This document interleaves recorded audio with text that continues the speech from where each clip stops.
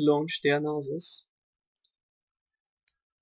So click on perform analysis here, and you see then in less than 3 seconds their analysis has been performed. Before looking at the results, we'll create some load combinations. So go into result tab, load combination. So this type of load combination is created in the post process, so you don't have to do the calculation again. Enter name, so load combination 1. Load cases, enter dead load, sidewalk load, and moving load, and click on close. Now let's verify the deform shape. Click here on deformation, deform shape. Use the CB combination minimum LCB1, DXYZ for the component. Check undeformed and legend. Deformation value, you can set that to real deformation, and you will have the deform shape here. So if you activate the section, this is what you get for this load combination. Now it's time to let's look at the shear force and the beam diagram. So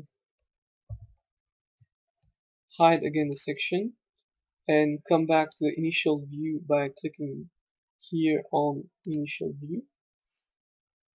Now we'll select only this face in order to see the beam diagram in this section only. So in the view section here, the selection tool, choose plane selection, X, Z plane, select the first node, and click on close, and activate only these elements. Now you can go in the front view and click on beam in the results tab, beam diagram. So it is in result forces, beam force and moments. Oh no, I will select beam diagram, sorry, beam diagram. For the load case, select moving vol MVL. Now enter MY for the component. You can choose 5 point for the display option and line field. Enter 1 in the scale field. Check contour and legend, and click on apply. And now you have a view of this beam diagram. Lastly, we'll check the influence lines results. So for the moving load, so all the moving load results are in this tab. Click on influence lines reaction. We'll check the lane 1 only. Before doing that, I will activate again all the mesh and come back to initial view. Okay. Result influence line reactions. Lane 1, 1 for the key node, and 1 for scale factor. Check legend and click on OK. And now you can see the influence line. So if you want to see it for another node, you can check the number of the nodes, for example, and if you want to see it for the node 19, you can, like that, enter 19. Okay.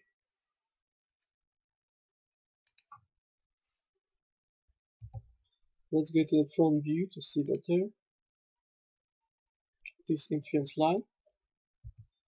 Now you can animate all that by clicking on animate, apply, check and record, and you will have small animation of your load, moving load on your bridge.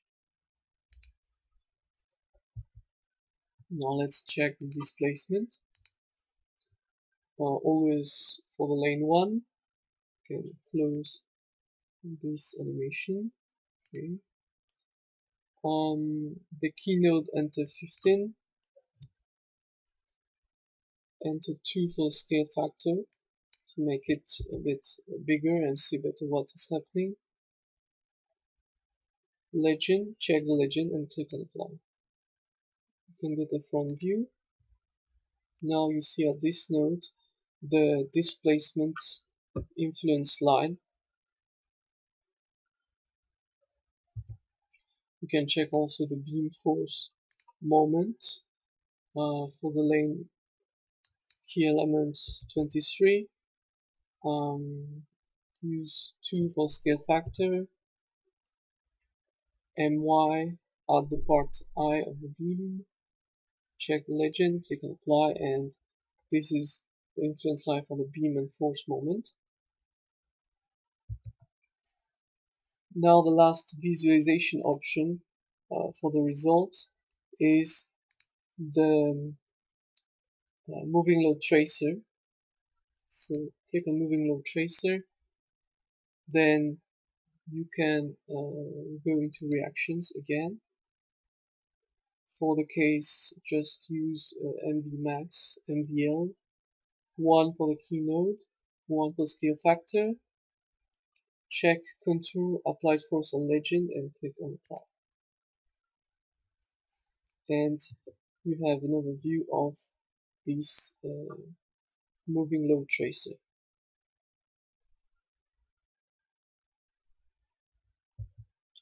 To view better, I will only activate this part of the beam.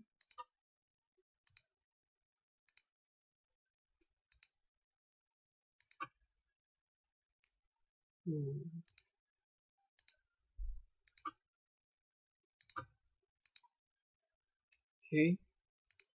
Now let's look at the beam force moment for the moving load tracer.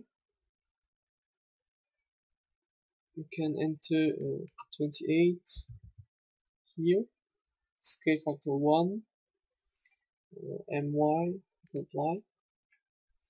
Now you see what is happening on this part of the bridge.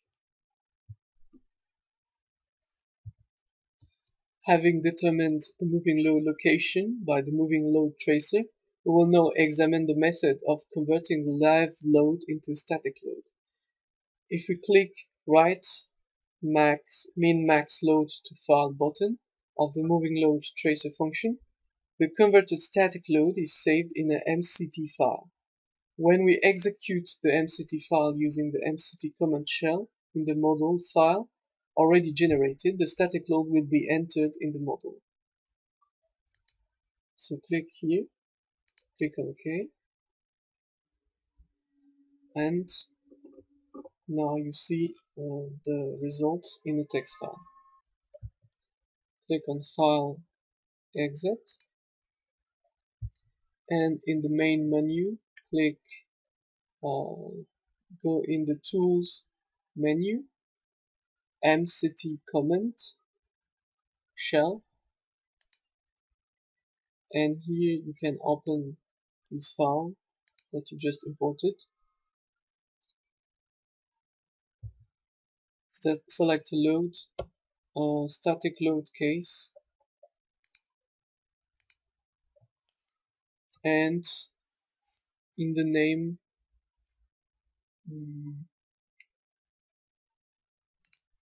confirm that this load has been generated. Click on Close and click on Analysis again.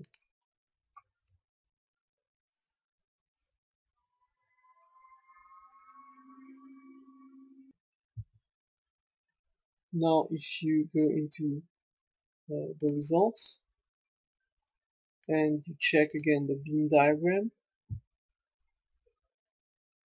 you have the load case here which appeared.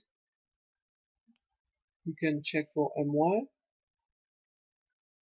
activate the legend, you can apply. You can use solid fill, view better, and now you can see the influence of this load as a static load. And this is all for this tutorial. Thank you very much for watching.